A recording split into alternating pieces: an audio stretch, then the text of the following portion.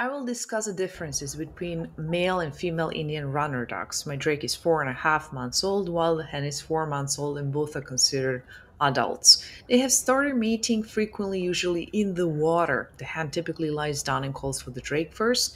Currently, the drake is still figuring things out and isn't causing her any harm, aside from pulling her head feathers to maintain his balance.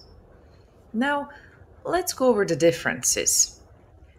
The drake has more vibrant color patterns compared to the female, making him more noticeable. He tends to be more aggressive, takes on a leadership role, and is generally larger, louder, and more stubborn.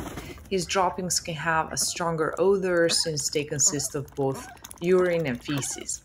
Additionally, a clear distinction is the drake's curled tail. Contrast, hens are gentler and more cautious. They appear to be better hunters, and their smaller, lighter bodies allow them to fly more easily. Hens are quite vocal and sometimes cackle loudly.